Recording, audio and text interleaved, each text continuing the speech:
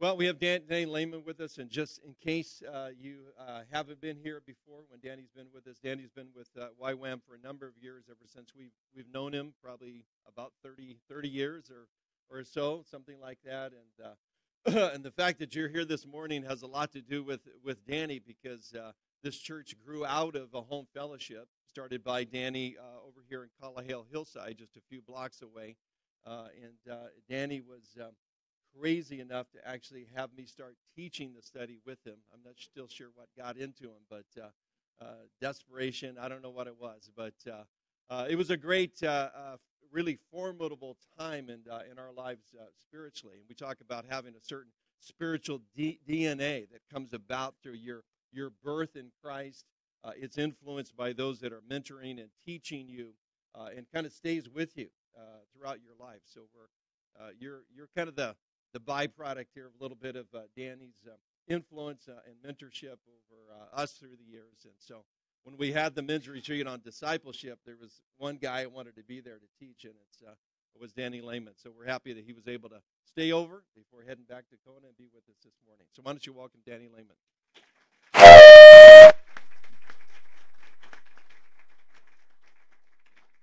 Testing, test. Oh, good. It's working already.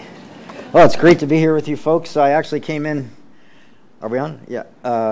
Actually came in empty-handed today, and 2 or 3 people came up and said, hey, do you have your books with you? And I said, well, I got them in the car. I'm on my way to the airport. And I figured, well, maybe there's enough people that are new that haven't heard me hawk my books before, but I'll give it another shot.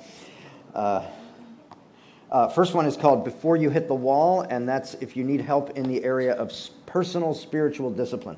Paul told Timothy to discipline himself for the purpose of godliness. So I just talked there about practical ways to set spiritual goals in your life, starting out with the new year. If you can, I do a fast and focus day every year, and I set certain goals in several different areas of my life. I break it all down. And I've done a lot of that since I wrote the book, but the basic gist of it is in the book, in which I talk about Bible study, Bible reading, Bible meditation, Bible memorization, and then on into fasting and solitude and rest and physical exercise and diet and all that, all around Paul's metaphor of running the race for Jesus in 1 Corinthians chapter 9. So that's out there. We also have Beautiful Feet, Steps to a Lifestyle of Evangelism. This is pretty much how you can witness on your job, in your neighborhood, wherever you are. It's got a little section on street evangelism, but mostly it's just about normal people reaching out where you are. So I talk about the message of the gospel, the messengers of the gospel, the motives on why we share the gospel, and then the methods of how we do it. And my latest one, the one I'm most excited about, is the next big thing, how little choices make a big impact. And this is all about those of us that feel a little inferior when we see a Greg Laurie or a Franklin Graham or someone like that up in the spotlight, and we think we're just, mashed potatoes or something.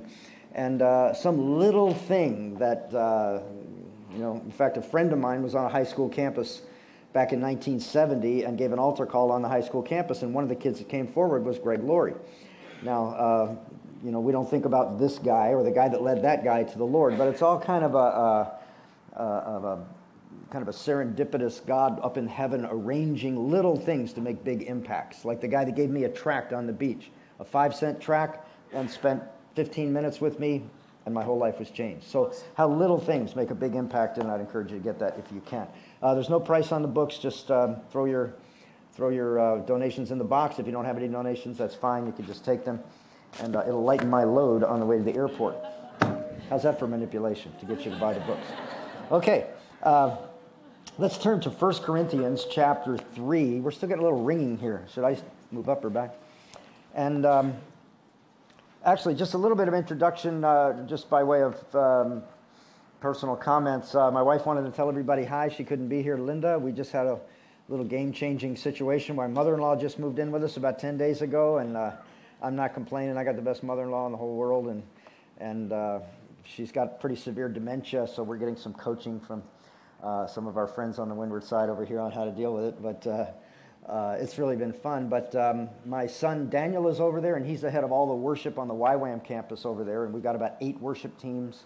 If you really want an experience, come to Kona at 8 o'clock on a Monday morning and see 1,000 young people just kicking out the jams and worshiping God in a very loud voice with loud music, but it's fun.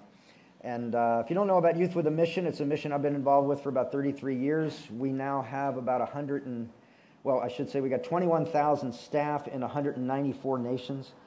And just seeing, if I could just talk all day long about things God's doing, maybe I should give you a couple reports since we're used to seeing the debates and all this other depressing stuff on television. But a couple months ago, a very large mission organization, which is really good at raising money, which we are not good at raising money, they came to see Lauren Cunningham, and he's the founder, and he couldn't be there, so he said, Danny, could you meet with these guys? So I met with him. After about 15 minutes, I said, it seems like a real easy partnership we can have here. You've got money and Bibles, and we've got no money and no Bibles, but we have the foot soldiers that can pass them out. So we made this deal. We ended up with $7.5 million worth of Bibles, and we're passing them out all over. We got a goal. We're almost through in Costa Rica, but then we made a deal with this organization. They said, well, it has to be in suffering countries. I said, does Cuba there? I said, yeah, well, we got a Every Home for Cuba campaign. And then I said, how about Nepal? They said, oh, yeah, definitely Nepal. So our first thing that is almost completed now is 43,000 homes in one valley, in which we're concentrating a lot of our workers to go there to give out free Bibles, preach the gospel door to door. And in most parts of Nepal, there's not that much persecution, so we're able to get away with it, working with local pastors to follow up on the converts, and it's been really good. So that was a partnership with one organization. Just last week, all of the international directors of Wycliffe Bible translators met with us, and we're doing a concentrated effort on getting the Bible into not only the languages of Papua New Guinea, but into the various dialects in Papua New Guinea. We also had a $6 million ship partially given to us and partially we raised the money for down in Townsville, Australia. I was just there for the christening of the ship just about 3 or 4 months ago, and now we're going back and forth from Townsville, Australia, raising money and going in, taking doctors and dentists and so forth into Papua New Guinea. Papua New Guinea probably has more missionaries per capita than any other country in the world, but it's still in one of the most abject poverty situations. There's violence everywhere, a lot of horrible things happening, but a lot of good Christians in leadership of the nation who want Papua New Guinea to be a Christian nation. In fact, if you talk to the leaders of the nation, it puts us to shame on what we were founded on, and these guys really want to be a nation that honors Jesus Christ. And there's one dentist for every 150,000 people there, and then there's doctors are almost just as bad, and especially out in the boonies or out in the far islands. Another thing that's happened to us just recently, we had not a split, but an amiable parting of the ways with Mercy Ships, which was our big Anastasis ministry, and we had a giant ship called the Africa Mercy. And so because of the possibility of oil spills and liabilities, we said, well, it might be better for you to go on your own with this big ship. But God, since then, that was about 8 or 9 years ago, has provided 21 new ships for us from around the world, most of them small, so they can get into some of these remote islands that get a visit every 6 months and we're seeing people come to Christ. We're obviously multiplying Bibles and multiplying Bible translations, and so lots of exciting things happening. My wife and I it's taken a while, but we're happy campers in Kona. I used to say they don't even have a Zippies over here, But Kona is, it's not a beautiful place. It's just a bunch of lava rock. But my mission is over there. And so we originally went over because the founder asked us to move over. I had worked myself out of a job here in Honolulu, and I was kind of bouncing around the world on kind of a freelance preacher kind of a thing, and plus doing a lot of international leadership. So the founder asked me to come over and help put in some real focus, and that's part of what my message is growing out of today, is the whole issue of we're stewards on what God has given us. Sometimes on a macro level like we're talking about, or sometimes on a micro level with just your job or your relationships with your kids or your families or the dollar God has put in your pocket. Whatever it is, we're stewards of what God has given us. And in light of that, there's a verse in 1 Peter chapter 4 that says, we are stewards of the manifold grace of God because of the gifts that God has given us. And when I first went over there and I was kind of in an executive position over all these training, we've got we have an average of about 20 missionary training schools at any one time. About 8 or 9 of them are discipleship training schools, and then we've got discipleship training school leaders, and then we've got people doing aquaculture, and we've got people doing all kinds of farming experiments, and then we've got the Bible translations, and we've got medical ministries and all this. And I just got swallowed up in the administration, and I don't have one administrative bone in my body. And I've been able to get away with it for years because I always had a secretary, but I don't have one now. And then And anyway, it just worked out now where I'm on 4 different leadership teams. One has to do with unreached peoples. One has to do with the training going on in the campus. One has to do with the impact of our training, which is, are we really making a difference? And we had the theme this weekend, are you making disciples or not? So I hold the heat pretty hot under our young leaders when they get back from outreach, and I say, it's great that you did a lot of good things, but how many disciples did you make? How are we multiplying the gospel into all the world? And it's just really been fun being able to be a part of that. And my job at this part of my life is just to get under the young leaders and raise them up, and we've got tons of good 20-something leaders. I was talking to somebody recently, and they said, oh, so Danny, you're mostly discipling the guys that are your son Daniel's age. I go, no, Daniel's one of the old guys. Daniel's 35. He's an old man. We want to go down into the 18 to 25-year-olds, and that's where we really need to get our leaders who can lead us into the future. So we're not going to be satisfied until we've reached every person in the world with the gospel and done our best to disciple every people group that we can. And we've obviously got a big job to do, which brings me to my text today. I can't go verse by verse through all that's in here, but just to give you a little bit of a background, Paul is writing to the Corinthians, 1 Corinthians chapter 3, and he's always trying to come up with word pictures, metaphors, similes, anecdotes, something to help us understand. It's part of the teaching process. Most of us do it if we're teachers. We're always trying to give illustrations and so forth. So in 1 Corinthians chapter 3, he's wrapping up a discussion on disunity in the body of Christ and how we need to be all for one and one for all. And then he uses a couple of metaphors here. He starts out in verse 6 saying, I planted the seed, Apollos watered the seed, but God made it grow.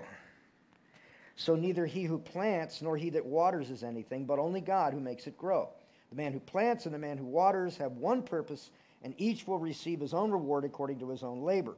Then he switches metaphors and he goes, we are God's fellow workers in the field, and you are God's field, and you are God's building. So now he's going from agriculture to architecture, and he says in verse 10, by the grace God has given me, I laid a foundation as an expert builder.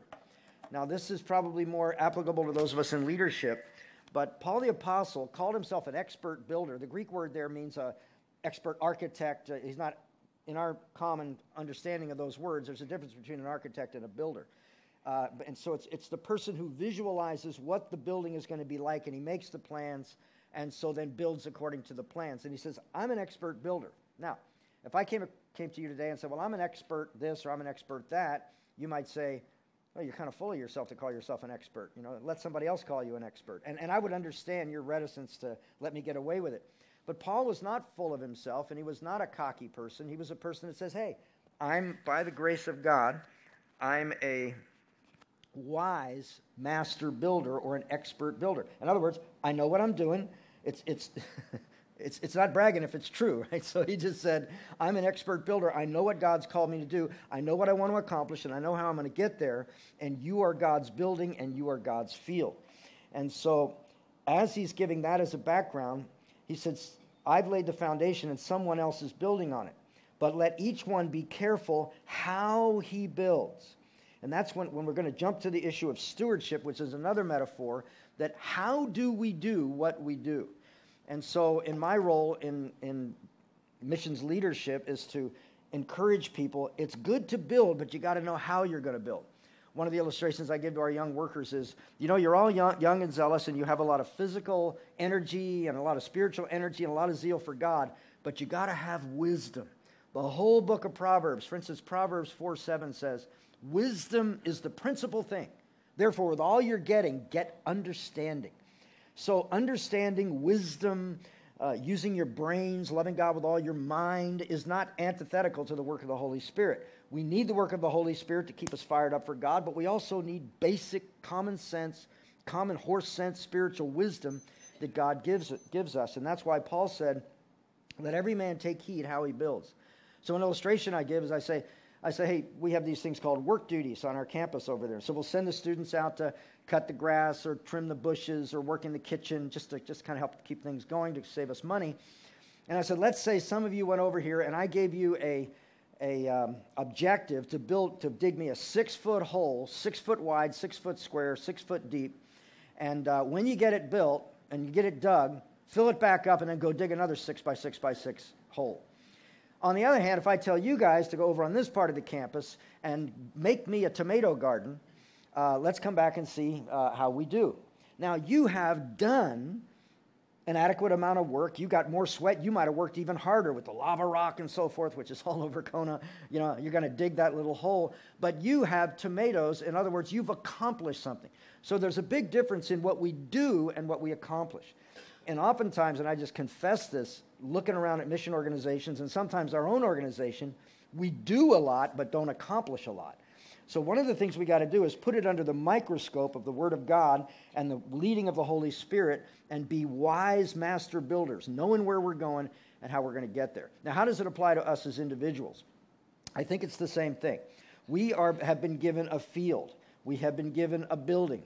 And we have been given a family. And that's what I want to jump to now, which is our main text in 1 Corinthians chapter 4, verse 2.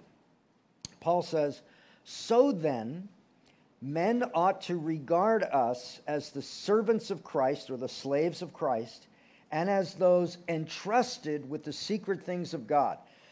I have an NIV here, and I really don't like this translation. The translation is, He's made us to be stewards of the mysteries of God. King James gets it right here, but I've got a modern translation.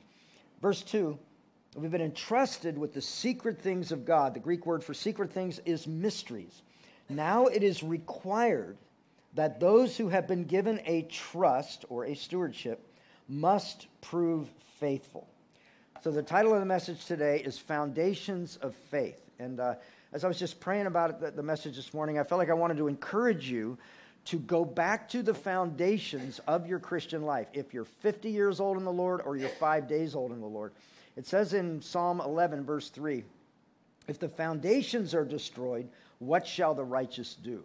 It says in Hebrews chapter 11, Paul said, you know, I want to tell you about Melchizedek. I want to tell you about all this deep stuff, but I can't because you're babies and you got to get back to the foundational teachings of Scripture, repentance and faith, and so forth. So foundations are very important.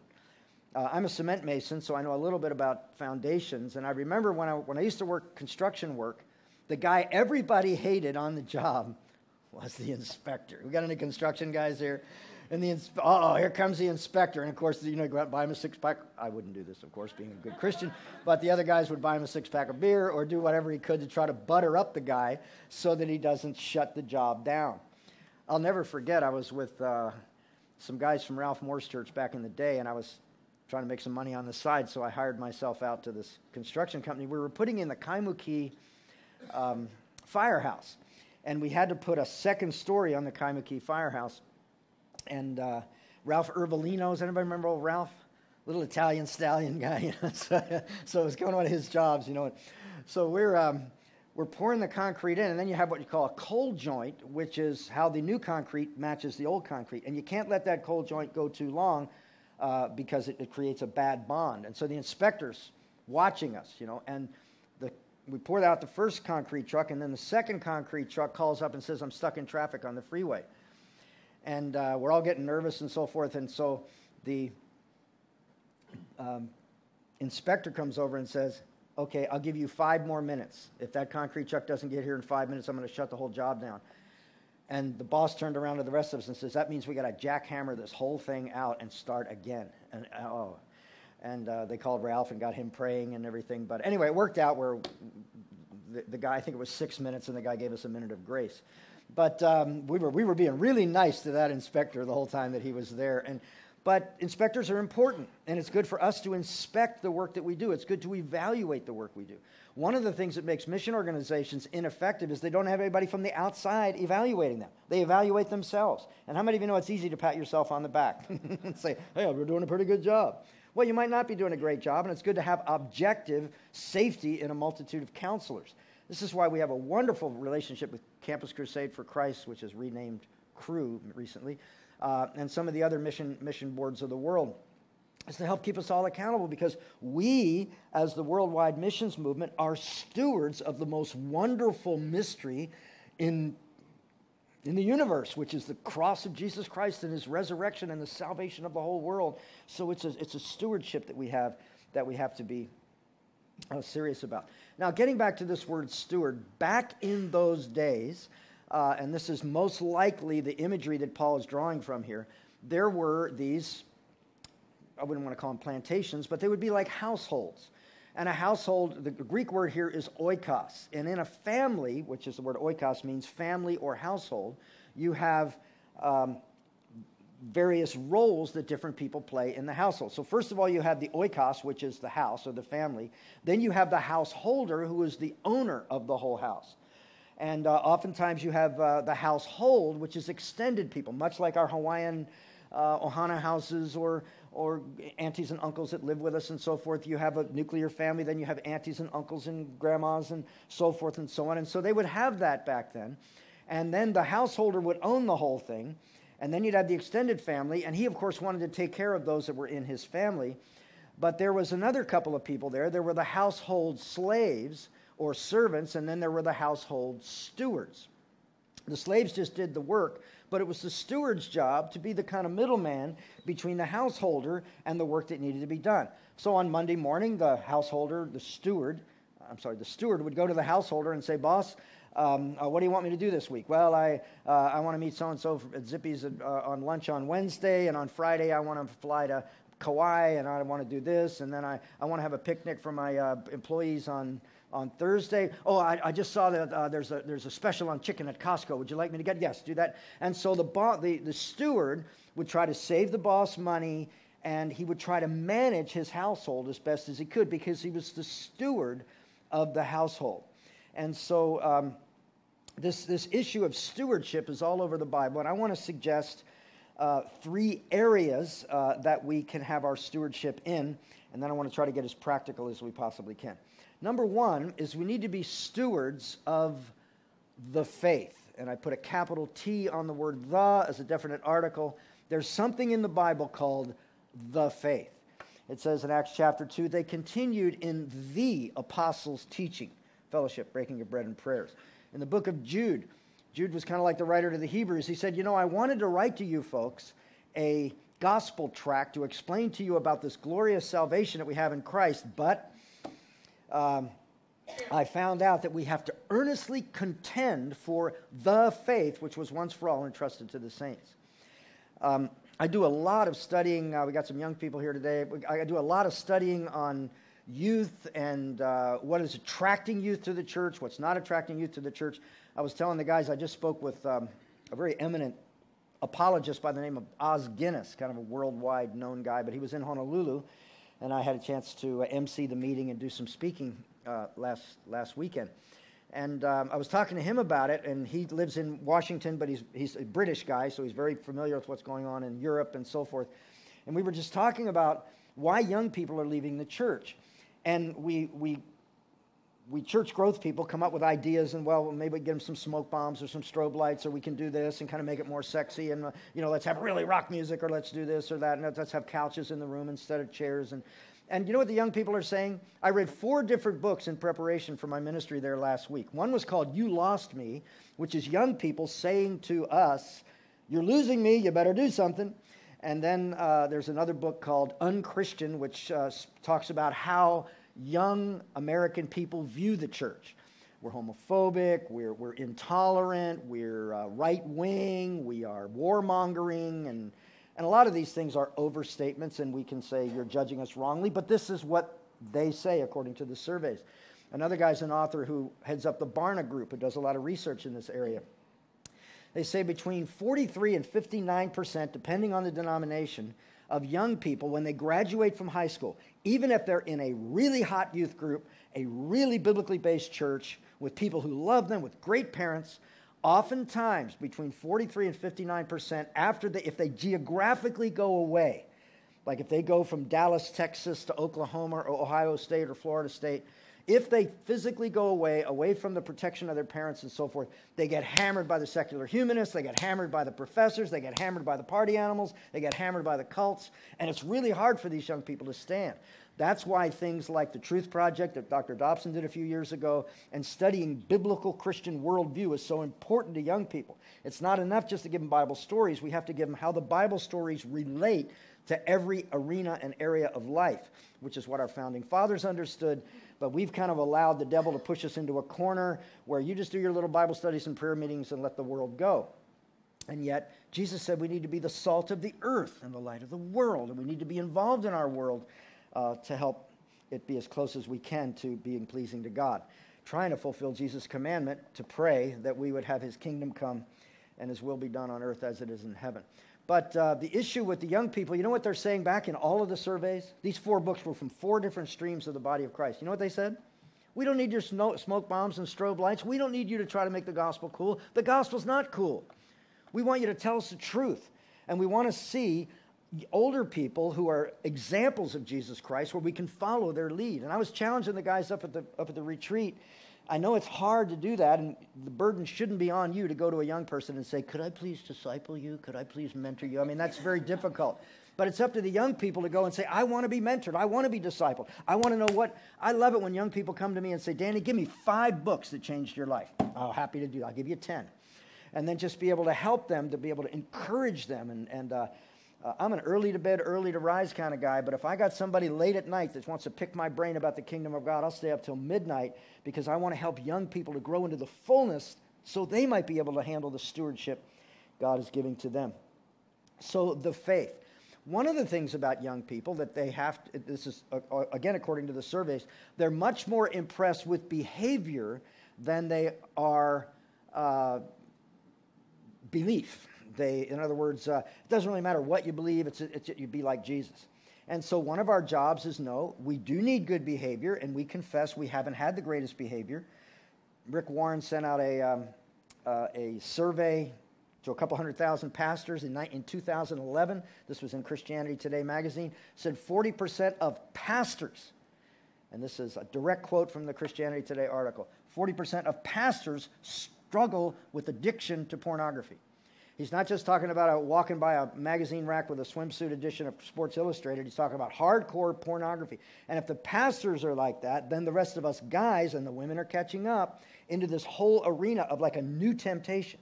Now, we've always had our Playboy magazines and all that, but we are breaking records on porno websites and so forth. And so when the young people look at us older people and we're doing the same thing the world's doing, how can we expect them to change?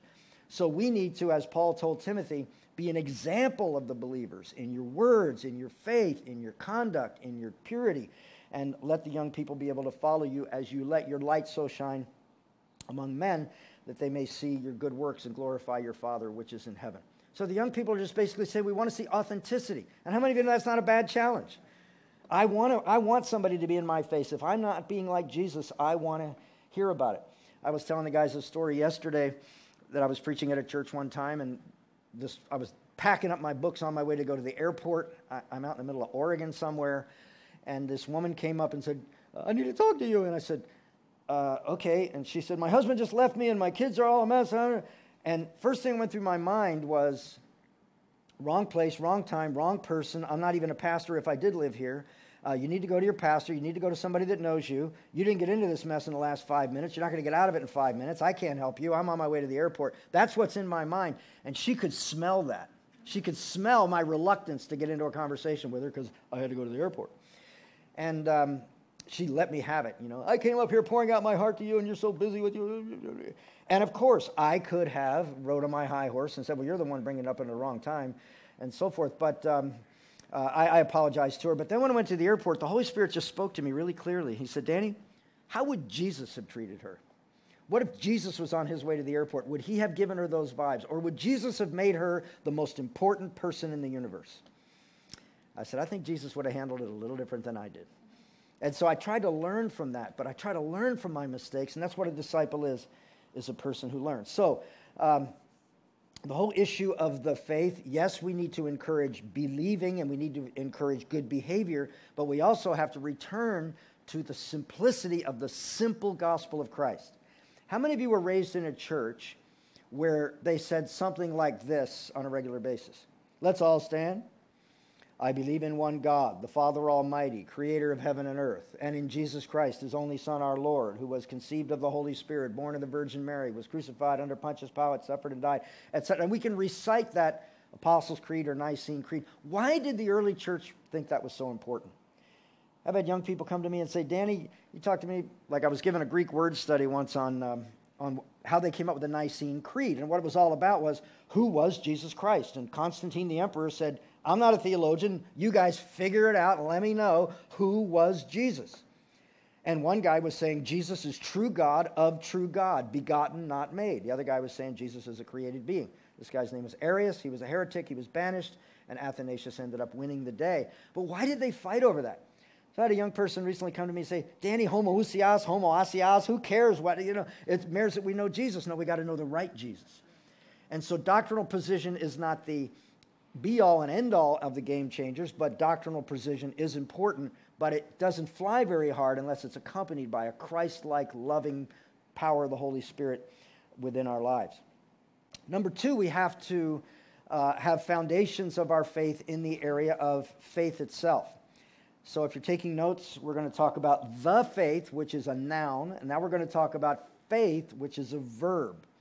And I want to encourage you, before we get into the real practical stuff here, is that 2 Corinthians chapter 4 says, don't look at the things which you can see.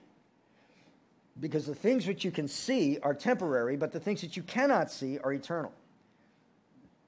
I feel like going to Paul the Apostle when I get to heaven and say, Paul, why did you say that? How can you look at things you can't see? Don't look at the things that you can see. Oh, so I can't look at the things I can see, but because Hebrews 11:6 says, faith is, by definition, the substance of things you hope for and the evidence of things you cannot see. And I got a prophecy for you. You get a lot of bang for your buck this morning. I'm not only a Bible teacher, I'm a prophet. Thus says the Lord. Everything that is going on in your life right now, whether it is sometimes coming from the devil, sometimes coming from sinful people, sometimes coming from your flesh, sometimes coming from good stuff that God's trying to do in you, all of that God is trying to use to help you to trust Him. As Hannah Whitall Smith said in her classic book, it's the Christian secret to a happy life. And God loves you so much, He allows you sometimes to go through the dark night of the soul or to go through testing times in order that we might be able to grow in our faith, because without faith it is impossible to please God, according to Hebrews 11:6. And then, of course, it tells us in 2 Corinthians 5:7, we walk by faith and not by sight. So we must live believing God. Number three is an adjective, and that's the issue of faithfulness. And so now I want to go full circle and come back to our issue of stewardship. Let me give you a couple of areas that I think would help encourage you if you see yourself to be a steward. You're a steward of what God has given you. The Hawaiians would call it a kuleana. It's your area of responsibility. Number one, and the most important, it might surprise you, is take care of yourself. Last Sunday morning, long story short, you're going to wonder why I was in a gym on Sunday morning rather than in church. But I had a late morning flight, so it was too late for me to go to a church. So I got up early and I decided to go to the 24-hour fitness. I have a lifetime membership there. So I'm walking into the 24-hour fitness and I see a pastor of one of the largest churches on Oahu. I said, bro, what are you doing here on Sunday morning? He said, oh, I'm under doctor's orders. I said, really? And now this guy's a young guy. I'd estimate he's about 34, 35. And the doctor told him, if you do not slow down, and I'm not talking about a 2-week vacation, if you don't take time off, you will die as a young man with a heart attack. The guy was so stressed out and so built up, and he was so busy because obviously he had a big church and so forth. And so I laid hands on him right there in the gym and prayed for him, and I said, go get some rest, and tried to encourage him. But a lot of people, because those of us that are involved in ministry, and if we love the Lord, yes, I've come close to burning out several times. I mean, we got a world to evangelize. I mean, we got people going to hell. We've got the poor that need to be reached. We got to reach them. But how many of you know I'm no good to God if I burn my body out? There was a famous preacher named Robert Murray McShane. Died when he was 29 years old. And allegedly on his deathbed, he said, he was a preacher. He said, God has given me a horse to ride on and a message to deliver. Alas, I have killed the horse, and I cannot deliver the message. Is that sad? This guy last week, I said, bro, you're killing the horse. And so he's getting taken care of, and he's going to take his time off, and hopefully he'll be fixed and be back with us in a couple of months. But he's taken 3 months off just for survival. So let us be careful. A.W. Tozer said, keep the fire hot, but the chimney cool. So we need to be able to just learn how, and I have learned how to take Sabbath days. I'm not a Seventh-day Adventist, but I do my best to take a good day off every week so I can go to the beach, or I can hang with my grandkids, or I can just space out of my library, or do something in order to bring rest to my soul. I really miss having a Borders bookstore. That's another thing Kona doesn't have is a bookstore. But I really miss going in. One of the best ways I can bring rest to my soul is to go into a Borders or a Barnes & Noble and just space out. I just float over it. Oh, there's some old Beatles books here. I wonder what they were doing. And there's a little article about this. And I'll go over to the World War II section. And then I'll just letting my mind rest from the demands of Scripture and so forth. The demands of the ministry and so forth. We need to take care of ourselves. We need to take care of our hunger for God. We need to take care of our health. I'd recommend a book. If you tend to be a type A personality and you tend to be the kind of person that's constantly on the edge of exhaustion or burnout, I want to recommend a really good book. It's by a Christian medical doctor, and it's called Margin. And he wrote another book after that called The Overload Syndrome. Basically, he was saying the same thing, that we've got to take stewardship over our physical bodies and stewardship over our emotional resiliency. Different ones of us can handle stress in different ways, and the guy next to you might be able to handle 10 tons of stress, and you can only handle 10 pounds of stress. You've got to steward yourself so that you don't allow yourself to get into situations that fry you and make you that much more ineffective in the ministry.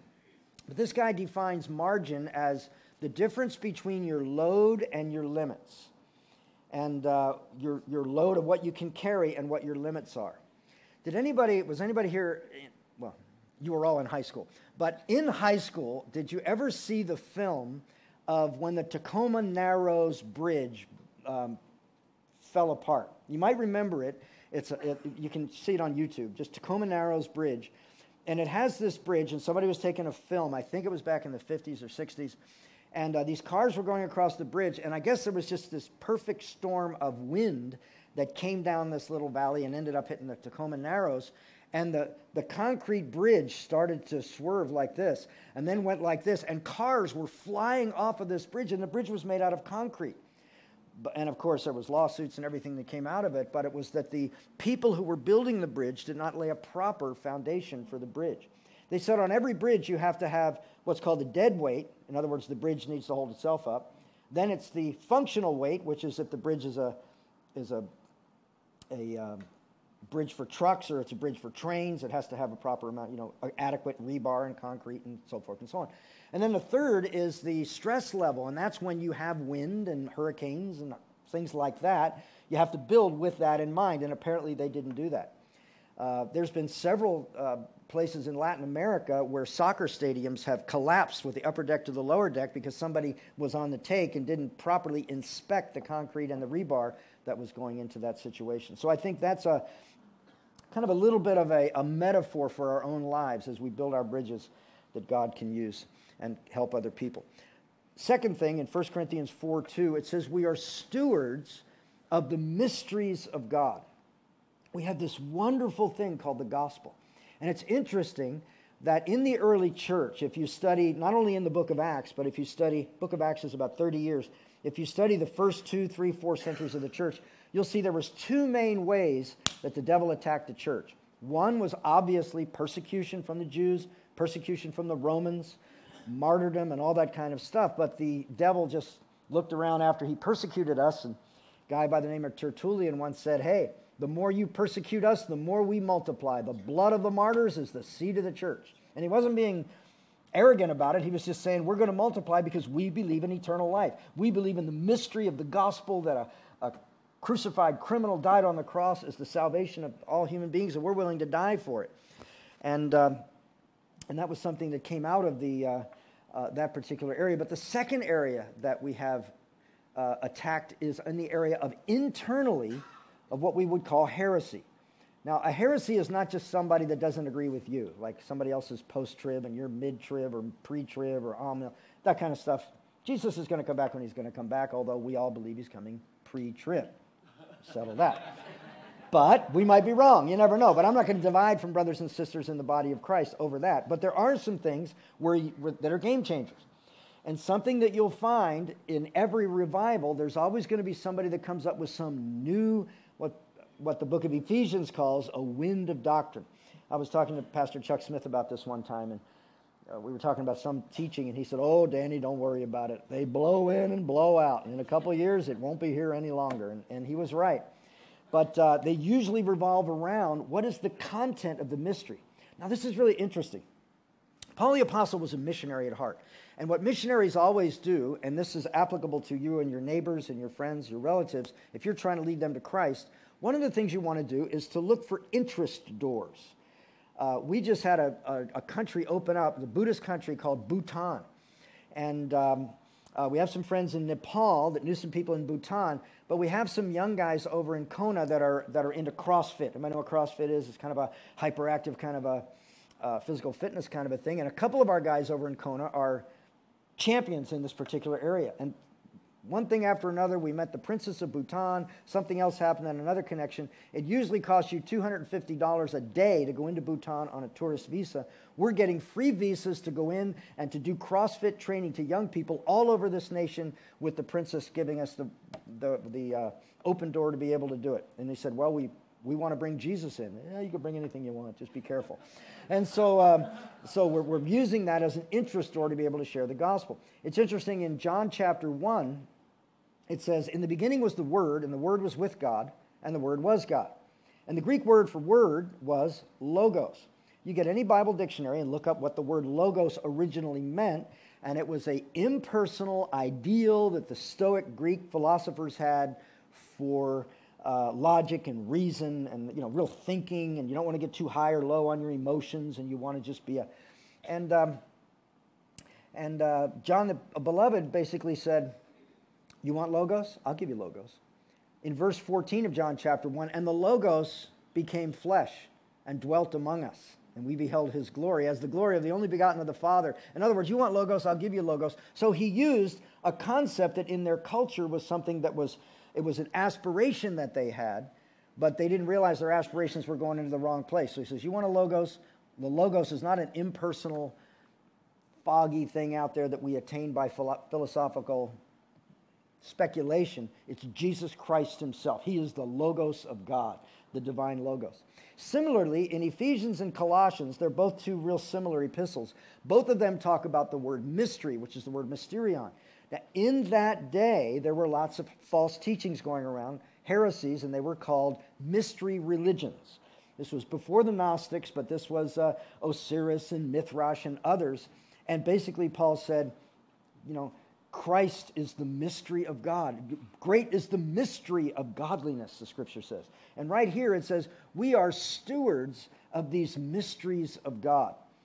I had a privilege, it's about 2 years ago. We have a guy that we're connected with. He's not in Youth with a Mission, but he's got his own ministry. But he's working with the Green family, who are the Hobby Lobby people.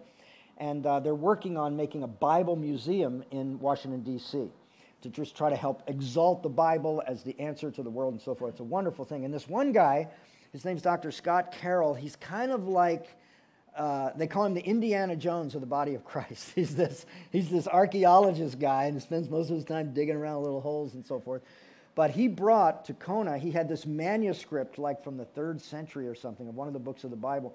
And so the Green family is helping him finance what he does.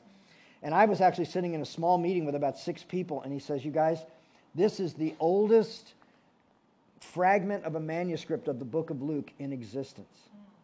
I said, can I touch it? He says, no, you can't touch it. But it was in a little airtight glass box. So I picked up the box and I looked at it, and I went home and I told my wife, I said, this hand just touched the oldest living fragment copy of the book of Luke. I'm not going to wash this hand for a week. Some people would like to shake Beyonce's hand, but I'd rather have the oldest copy of the book of Luke. Number 3, we need to be stewards over the gifts that God has given us. God has put a certain amount of gifts, calling, even your personality, your culture, all of that is, even if your culture is fallen and twisted or whatever, your family, well, man, my family's full of alcoholics and, dysfunctional. It's all right. It's under the sovereign hand of God. And even with all that, positive, negative, God wants you to be required to be a good steward of what he's put in your hand. This is golly. Over 10 years ago now, there was the tsunami that happened that hit, I'm not talking about the Japanese tsunami, but the one that happened before that hit India, Sri Lanka, Thailand, and worst of all, Indonesia, in Banda Aceh. 250,000 people were killed. It was a horrible thing. It was during the Christmas holidays, and I was at my mother-in-law's house in Sacramento, and I was sitting on a parking lot. It was about the 28th, I think, of December, and I got a call on my phone. It looked like an international call. It was my friend Tim calling from Madras, India, or what's now called Chennai, India. He said, Danny, we need help. We've done an assessment. The tsunami had only happened 2 days before that. He said, we've done an assessment. And I said, what do you need? You want me to get a team to come out? He goes, no, we've already got teams of people. We've already got a bunch of our workers. We just need money, big time. And I said, man, I'm the world's worst fundraiser, but I'll do my best. And then he said, well, just do your best, man. He says, we need $60,000 right now, and then we need this for tarps, and we need this to rebuild fishing boats, and we need this to help rebuild homes, and we need this for medical, blah, blah, blah. He said, we've already done this whole assessment, $60,000 now. Next week we need another $120,000, and then we need this. And I said, oh. And I had such unbelief. I almost started crying because, God, I really want to help. And the Holy Spirit spoke to me, and he says, what's in your hand? Anybody recognize that? It's Exodus chapter 4, verse 2. Where God spoke to Moses, and he said, Moses, what's in your hand? And I said, well, Lord, what's in my hand? This is back in the old days. A BlackBerry. and he said, make some calls. So I called Bill Stone. Now, this is Christmas holidays. A lot of pastors are off. I called Bill Stonebreaker. I called several other people. Greg Laurie gave me $8,000, and some other church gave me $5,000. Pastor Bill took up a big offering. Then I went on the radio and had money come in. Within just 2 weeks, we came up with $350,000, and we got to send all of it to India. And we had another one of our guys that was championing Thailand, and another, and our Koreans were championing Banda Aceh down in Indonesia. And it all came out of a little thing, but I was a steward over what was in my hand. And even though I don't have a gift of fundraising, and I'm not the greatest, I always feel whippy and jerky when I talk about money in church. I don't know, maybe I need healing or something, therapy. But anyway, the whole issue of what's in your hand, and what's in your hand as we close. Your marriage is in your hand. Your kids, man, my kids are getting out of my hand. That's okay. You keep praying there. You keep hanging in there. Just yesterday, this is a little personal anecdote. Just yesterday, one of the young guys at the retreat came up to me and said, you're David Lehman's father, aren't you? I said, yeah. He goes, oh, man, he was wild. I said, yeah, I know. So, was he hanging around you in his wild days? He goes, yeah, I was wild too. And I said, oh, we used to go out to OAHU. I said, I know what you used to do.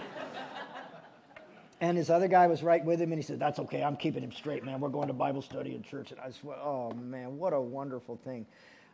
Just to see the impact that guy. And this guy had been led to the Lord by this other Hawaiian guy that was there at the retreat. And he just told me how he came to Christ, and he was smoking dope, and the Holy Spirit convicted him, and they just gave all the glory to God. And I'm just going, man, he's got the whole world in his hands.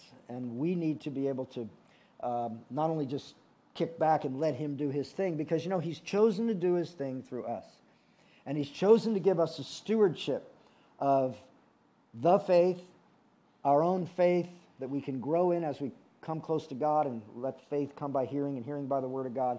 And then we need to grow in faithfulness in our stewardship as we go to the Father, and then we go to the world, and we do everything, as Jesus said, I must be about my Father's business. Interesting, that word oikos, and the word oikonomos, from which we get our word house steward, is the same word from which we get our word economics. And it simply comes, you've got, it might not be money, but in an economic way, you've got capital. You've got money capital, you've got health capital, you've got physical capital, you've got spiritual capital, you've got relational capital. And I think one of the things that benefits me as I get older is I know a lot more people. And a lot of times somebody will come up to me. I met a guy at the retreat yesterday. He said, he said, hey, Danny, I'm really into kind of maritime stuff. You know anything about ships? I said, we got 21 ships. Why don't you come on over? We'll put you on one of our ships and send you to Papua New Guinea.